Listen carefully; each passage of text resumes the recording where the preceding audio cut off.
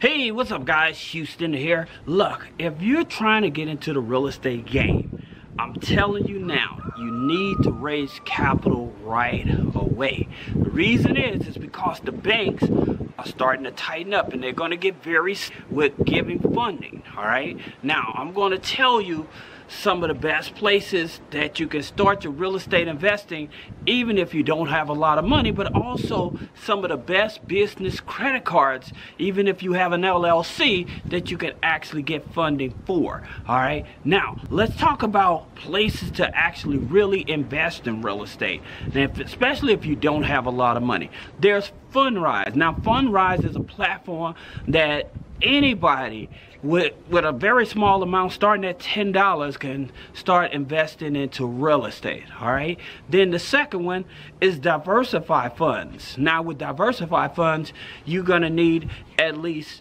$500 to invest into real estate. Then your third one is CrowdStreet. Now with CrowdStreet, they kind of get into like commercial real estate as well as residential. So your investment will start at about $25,000. Now the next one is my personal favorite is Bid for Assets. Bidforassets.com. The reason is because this is where the city, the county, the federal government, they put all of their assets that owe back taxes and stuff. So you're not only able to buy on homes, commercial property, but you're able to buy land, tax liens. So you're able to buy base of real estate investing on Bid for Assets. Okay, bidforassets.com. Now the next one is CityFeet. Now CityFeet, they mainly focus on commercial real estate. However, sometimes you may find land on there as well as some residential real estate. But CityFeet is definitely one of those ones you want to take a look at. Dealing with probate attorneys. That's right, probate attorneys. Unfortunately, during the pandemic, a lot of us lost our close ones and stuff that may not have had their paperwork together and stuff like that. So trying to deal with that, but with probate attorneys, able to reach out to them and say, hey, do you have any family members that would like to take an all cash buy on some property or whatever? So definitely looking at a probate attorney.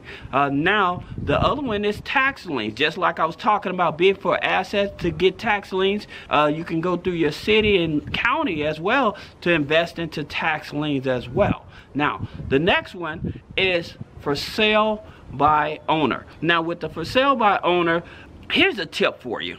You see these people that post out these signs, we buy ugly houses and stuff like that. If you're trying to make money, all right, what you can do, this is just a little side hustle.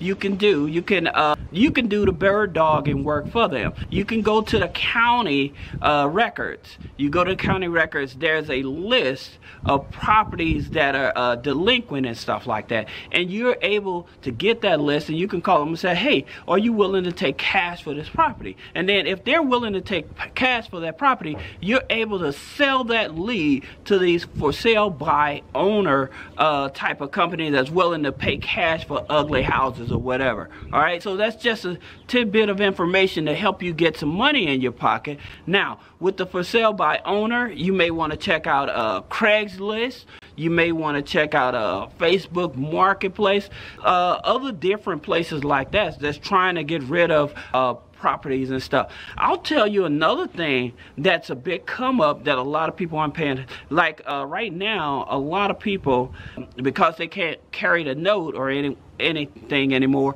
they're selling like their campers, their RV campers and stuff like that. Now that's a good piece of real estate if you have a piece of land that you're able to park it on and you're able to take it out and rent it out and stuff. You can almost set it up like Airbnb. And for most people, they don't think of it like that. You know, of course you have your smaller homes and stuff, your tiny homes and stuff like that you can buy cheap on like Amazon or something like that. So you're able to buy those type of properties and everything. And like I said, if you have the land and put it on that piece of land and stuff and rent it out, just like camping and stuff like that. So just telling you about some of the places that you're able to do. Now let's talk about some of these credit cards. Now, some of the credit cards that I would tell you to look at is like Associated Bank. Now, with Associated Bank, they offer credit cards up to $50,000 with 20 months, no interest. So that's free money because you're not paying any interest. So being able to, and I'll talk about how to liquidate this as well, but being able to apply for a business credit card, even with a new LLC, you can get a business credit card with your LLC. So applying for a business credit card through Associated Bank. Now with Associated Bank, I must tell you, do all of their credit cards through Elan Financial. Now with Elan Financial, you never know which credit bureau they're going to pull, because they may pull the Experian or Equifax. Sometimes they may pull the TransUnion.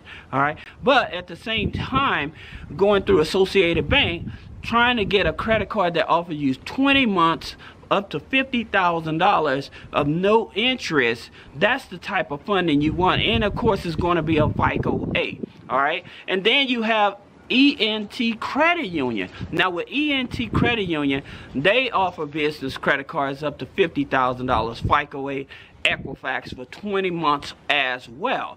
This is what I'm trying to share with you guys. That way you can find out who's giving away the free money. All right, this is very important because you want to be able to liquidate these credit cards and be able to use them as investments and stuff like that, and be able to take advantage of the markets. Like I said, there's a lot of people that's having a hard time with making their payments and stuff like that. So right now, if you have the capital, you're able to come in and say, hey, I'll give you X, Y, Z or whatever. We're able to take over the payments and let them pay you monthly and carry the note.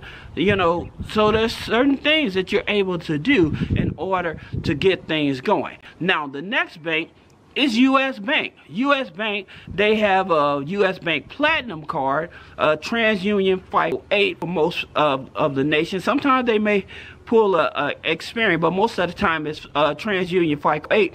And that U.S. Bank Business Platinum card is 18 months of no interest. Okay, that's what I'm saying. You're looking for money that is giving you no interest. All right, even if you're going to have to do a balance transfer. Now, the next credit card is PayPal. Now, I always tell people, and I made a video, PayPal is going to become a dominator in terms of the banking situation, especially with the Silicon Valley Bank collapse. Okay, because of Silicon Valley Bank collapse, a lot of people are taking their money out, right? So those small business owners and stuff, they're going to start looking for, where do I get money from? Who will loan me money and stuff? So looking at places like PayPal to not only get like a business credit card, they pull a FICO 9, but to be able to get business lines of credit as well.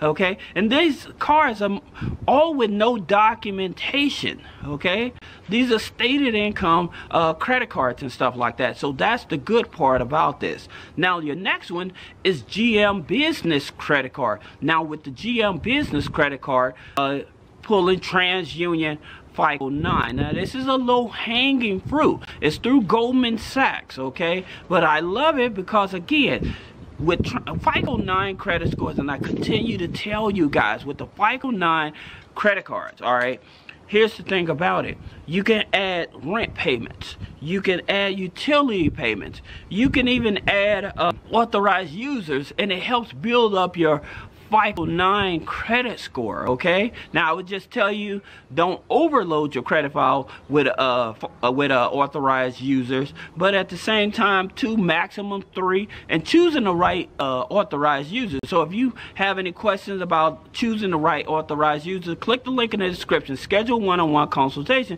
and I'll explain to you which ones is better to use as authorized users, so that way you're not just investing in an authorized user and it doesn't work for you. All right, now the next card is First National Bank of Omaha. Now with First National Bank of Omaha, it's Experian FICO 9. Okay, so now you have another low-hanging fruit where you're able to go in and get the card without any documentation. Okay, now if you guys have any questions about business credit funding, personal credit funding, how to remove negative items off the personal credit, click the link in the description. Schedule a one-on-one consultation.